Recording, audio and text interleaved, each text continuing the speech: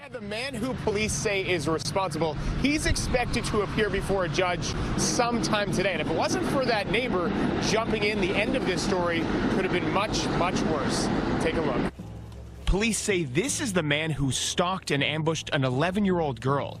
Raylan Estrada now under arrest, charged with kidnapping, harassment, and unlawful imprisonment. But he may have never been caught if it wasn't for Alex Salas. He was going to hit her with the bat. He had the bat over her and he had her down. It was just nerve-wracking.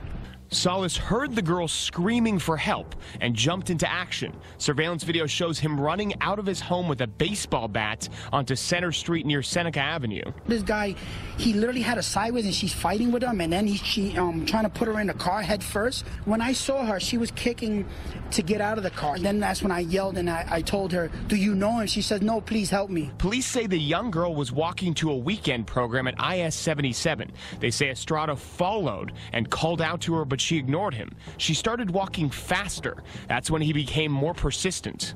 She got tired and made it to this door, but the door wasn't open. So that's when he trapped in between the gates and he grabbed her. So the girl kept fighting. She fought, she kicked, she screamed, she did everything, and she used her phone. It was those screams that sent Salas straight out of his home.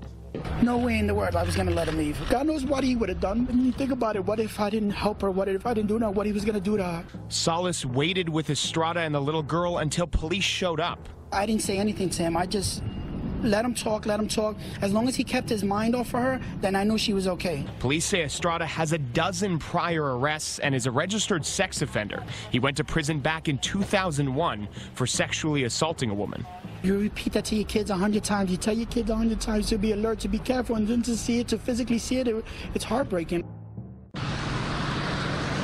And police say that young girl was not hurt and is now home safe and sound. We're live in Kew Gardens, Queens.